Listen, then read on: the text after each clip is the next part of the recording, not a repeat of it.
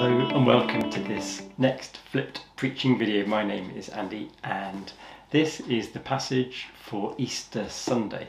So we're even more than usual, it feels like we're going ahead because we haven't had the rest of Holy Week yet. But anyway, we'll stick with the pattern. So the passage for Easter Sunday this year is Mark 16, 1-8. So we can have a look at the resurrection story as Mark tells it. Remember, Mark was the first gospel written, so this was the first written account of the resurrection, what happened.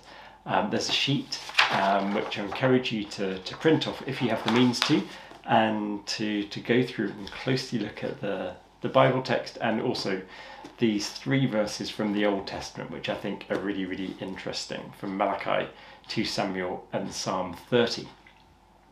Okay, so first thing I wanted to draw out from this is the motif of the morning. It makes it really clear that when the Sabbath was over, the three women who were present at the crucifixion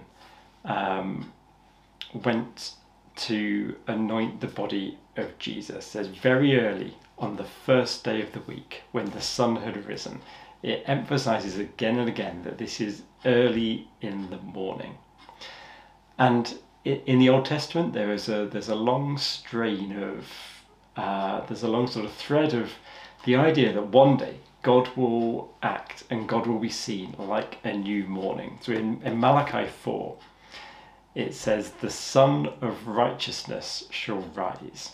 And sun as in the star which our planet orbits, is used as a metaphor for Jesus here. The sun of righteousness will rise with healing in its wings.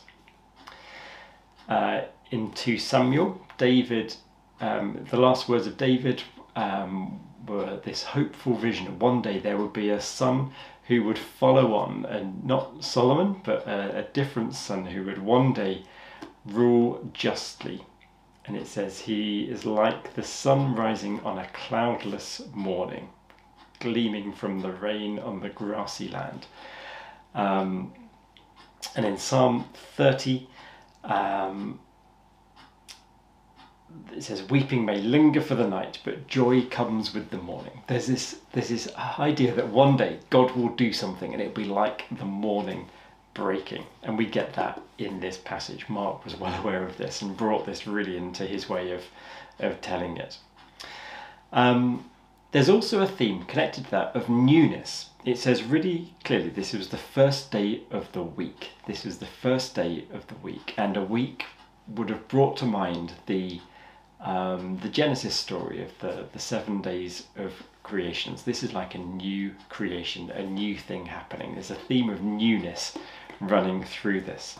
When the women go to the tomb, they find that the stone has been rolled back, everything has shifted, and they're met not by Jesus but by what we presume Mark was described as an angel, and they're met by a young man dressed in a white robe. Why a young man? Perhaps that's because God is doing a new thing. This is about newness and youth and freshness.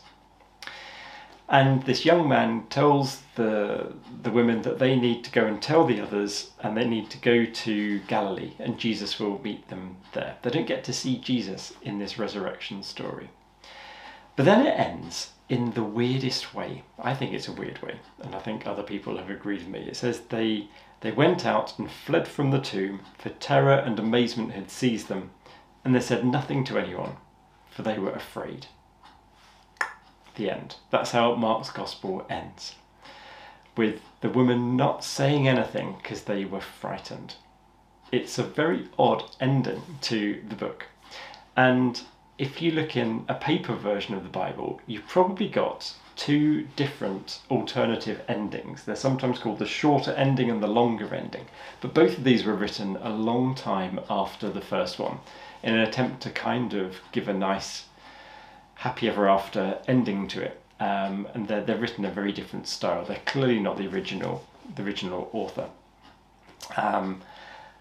So what happened here? Maybe the end fell off. Maybe the last few pages were lost in the history of time. Maybe it was meant to end like this, in this blunt way. If you remember, at the very start of Mark's Gospel, it says the beginning of the good news. And maybe the whole of Mark's Gospel is therefore the beginning of the good news. Maybe it was intended to be, this is just the beginning, over to you. What are you going to do? Are you going to be afraid? Are you going to tell people? Are you going to live like the sun has risen, as if something new is happening? Is this going to be your story? Is the good news going to be carried out in your life? Maybe that's what's going on. Mark's Gospel perhaps was only ever intended to be a beginning, and that's why it ends unsatisfactorily, because we're the ones who continue it on. I wonder what you think of that. So some questions which I've kind of talked about in this video. So what do you think the significance of the morning, the sun rising, is? What about all the newness? What does that mean to you? And why do you think it ended so abruptly and so negatively, in a way, with the women just being afraid to tell anyone? Why does it end like that? And why is this good news for us today? On one level, this is the definition of the good news, but why does this make a difference to your life today? How can it make you live better? Okay, well, thank you for watching. We'll see you next time. Take care. Bye-bye.